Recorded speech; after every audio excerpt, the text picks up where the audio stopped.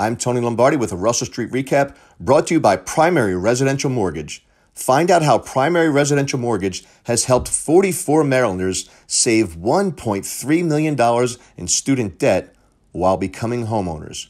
Call Primary Residential Mortgage today at 443-384-6975.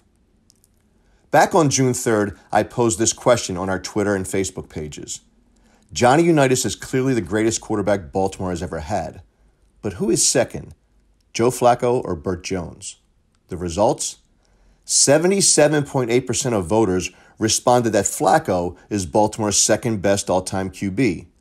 The results aren't surprising given recency bias and given the fact that most who participate on social media are generally too young to have witnessed the talents of the Ruston Rifle. But the other 22.2% were right.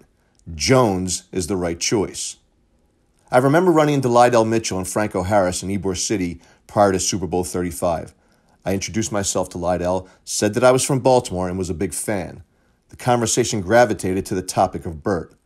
Lydell couldn't say enough great things about the Baltimore Colts' number 2 overall pick out of LSU in 1973.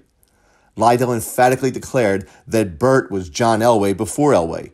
He was tough, smart, mobile, and had a cannon for an arm. If you think Flacco has a good fastball, and he does, he couldn't bring it like Jones. Former teammate Bruce Laird once shared with me that during practice, if he got caught in coverage with his back to the quarterback, Jones in this case, he still knew when the ball was in the air. Why? Because Bruce could hear it sizzling through the air.